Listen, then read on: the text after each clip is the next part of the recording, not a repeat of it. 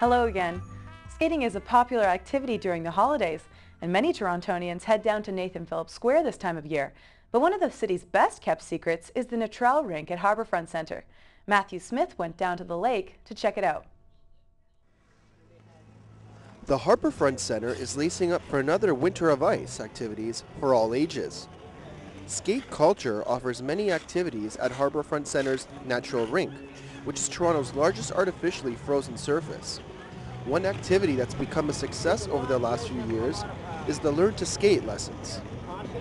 Hasina discovered the Learn to Skate lessons through Harbourfront's website last year and signed her 4-year-old daughter up for lessons.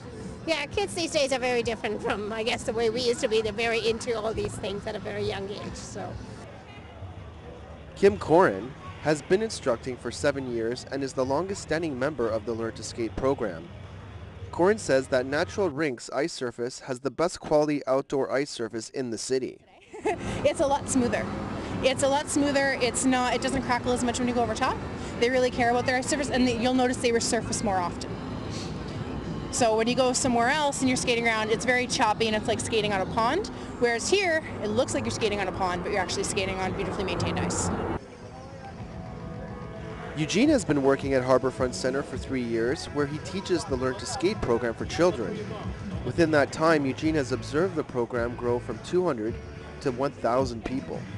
I think it's a combination of factors, people moving into the area.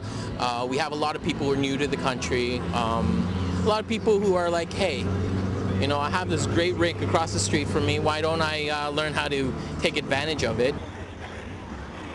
Dan, an avid skater, looks forward to skating on the natural rink 6 times a week. I find the atmosphere around here and the music and the people are just, I don't know, you could call it A1, I guess. I love winter and I love the outdoors. Dan says that Natural Rink is the best rink in Toronto for outdoor pleasure skating since there's a variety of turns per lap. All the people here are friendly, and we all have, I guess, a common purpose, and that is to be outdoors and enjoy the fresh air and exercise and, I guess, socializing. Whether you're 4 or 70, the Natural Rink here at Harbourfront Centre is the place to be. For Humber News, I'm Matthew Smith. Christmas, Hanukkah, Kwanzaa, Solstice. With the holidays in full swing in a country as diverse as Canada, what's the most popular way to give each other season's greetings? We sent Aaron Best to find out.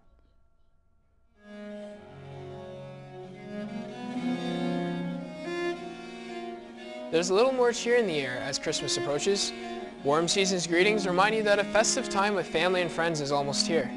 But this raises the question: Happy Holidays, Season's Greetings, and Merry Christmas.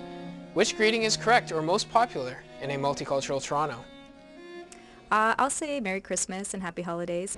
Merry Christmas! Happy Holidays, have a good Christmas. Definitely Merry Christmas. It's Christmas, so what else would you say? The surprising thing is how little controversy there is regarding the Christ Center greeting. An Abacus data poll finds that 76% of Canadians prefer Merry Christmas versus another greeting. The same goes for our American neighbors, of whom 70% prefer that stores use signs with Merry Christmas. ESL Program Coordinator at Humber College, Irene Cosmas, says people should be open to the traditional season's greeting. Say Merry Christmas. I don't think there's a problem. I think people should be open and accepting to hearing lots of different ways of saying Merry Christmas. Radio broadcast student at Humber College, Mark Dralick, says instead of Merry Christmas, he says Happy Holidays. Well, I'm Jewish, and I know there's a lot of people that don't celebrate Hanukkah, and there's a lot of people that do celebrate Christmas, so to generalize, I say Happy Holidays, whether, I don't know if they're Jewish or if they're Christian and they celebrate Christmas, so I just go play it safe and wish everyone a happy holiday. Humber College Interfaith Chaplain Len Thomas says he says Merry Christmas, but sees why some people would rather avoid it. Perhaps they feel put upon by those who are Christians, or maybe they feel overwhelmed and they're trying to respond and maybe get a little breathing space and step back, and so Happy Holidays is a comfortable medium. Pastor Tony Zegfeld, a Christian missionary here in Toronto, says there is no shame in using a traditional Merry Christmas. Muslims celebrate Eid, right? They say Mubarak Eid, blessed Eid, right? Or Diwali, Happy Diwali. They use their names. We don't say to them Happy Holidays. So what's the issue? Whatever you're greeting, try to spread a little joy this Christmas. For Humber News, I'm Aaron Best. Forget about heading to the North Pole to deck the halls. Jolly old St. Nick graced the city with his presence as he made his way down the streets of Toronto. Catherine DeVeris was on the scene to cover Toronto's 107th Santa Claus Parade. What's red, white, and walked all over? Toronto for the 107th Annual Santa Claus Parade. Horses, clowns, and even Rob Ford were part of the holiday cheer this year, waving to what was one of the largest crowds in attendance. It was rumored that Santa was going to bring Mrs. Claus for the first time ever. Eileen Cruff has the scoop. I heard Santa Claus on the radio this morning. He said she keeps complaining that he doesn't take her anywhere. The Swan led the flock of 26 floats, followed by crowd favorites, including the Muppets, Looney Tunes, and of course, the Penguins from Happy Feet. The parade has evolved since its debut in 1913, when Santa was pulled through the streets of the city by real reindeer. Now it takes more than 3,000 dedicated volunteers joining the celebration every year, whether it be behind the scenes or dressed up like Christmas trees. The energy was high and the flags even higher as children in the crowd sang their favorite tunes along with the marching bands. All the way, oh what fun it is to ride in one horse open sleigh. Hey! Thankfully, nobody was injured as the underage drivers tore up the 6.2-kilometer course, and cheerleaders were tossed high into the air, giving everyone a good show. Marching bands across Ontario played crowd favorites and showcased some hidden talents.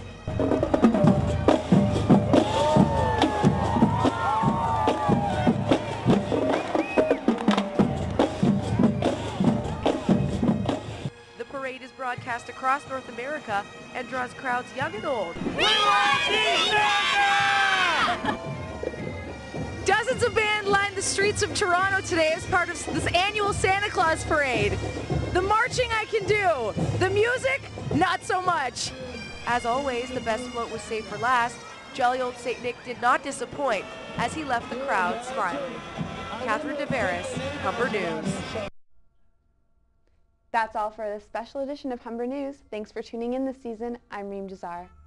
And I'm Kathleen Finlay. Humber News is written and produced by journalism students at the North Campus. You can also catch us online at youtube.com/Humber News. On behalf of all of us here, we wish you a safe winter break and a Happy New Year.